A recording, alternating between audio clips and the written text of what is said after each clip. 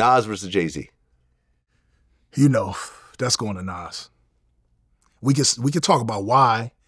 And you know what's crazy? Again, man, Hove is, for me, right now, off every, like judging every rapper off everything, Hove's number one, period, around the board. He been around since, I don't know how long. The 80s. The 80s. Yeah. And he been doing his thing. I think that as far as the only person that is like challenging that number one for me, is Wayne. I think it's Wayne and I think it's Hove for me at the top. In terms of longevity? Longevity. And I also think that, like, I don't know, like Wayne.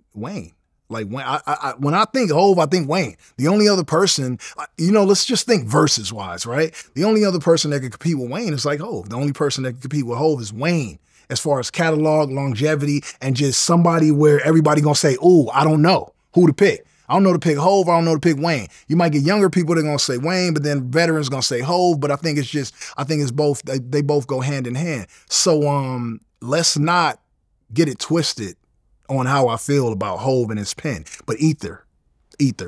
Like the first time I heard, fuck Jay-Z, you been on my dick, you 36 in a karate class. Like that shit, you see how fucking excited I'm getting? Because I was at a time of my life, Ether, like I was listening to Blueprint and I was listening to what was it, Blueprint? Blueprint came out before Nas dropped Ether?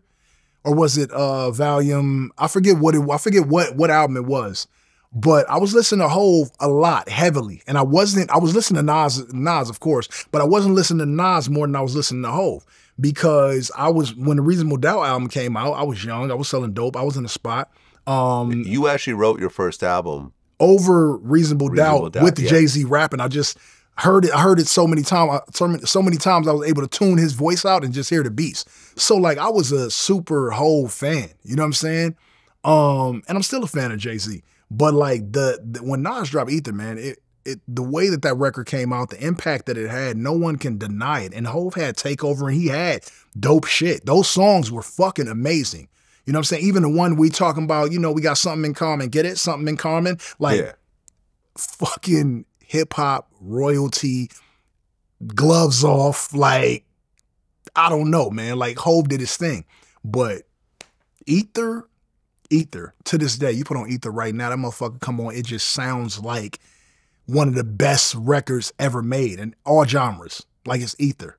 And I know that, not to cut you off, but I know that white people, white women, Indians, Asians, whoever the fuck you want to say, heard Ether and was just like, this is fucking amazing. It's not just a dope beef record.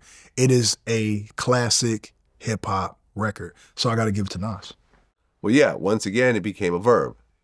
If you got ethered, you know exactly what you're talking about. Right. Exactly. But the thing is, just me being honest, I felt like song-wise, beat, flow, I kind of like Takeover a little bit better. Me personally.